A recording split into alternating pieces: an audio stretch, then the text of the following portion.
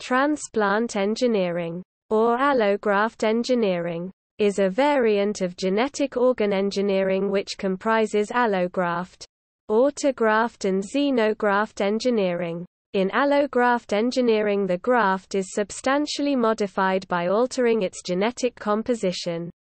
The genetic modification can be permanent or transient.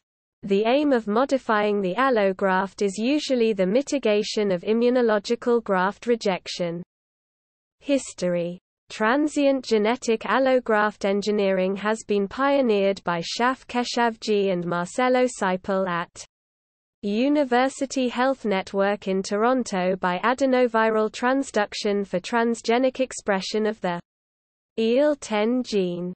Permanent genetic allograft engineering has first been done by Rainer Blaszczyk and Constanca Figueredo at Hanover Medical School in Hanover by lentiviral transduction for knocking down MHC expression. References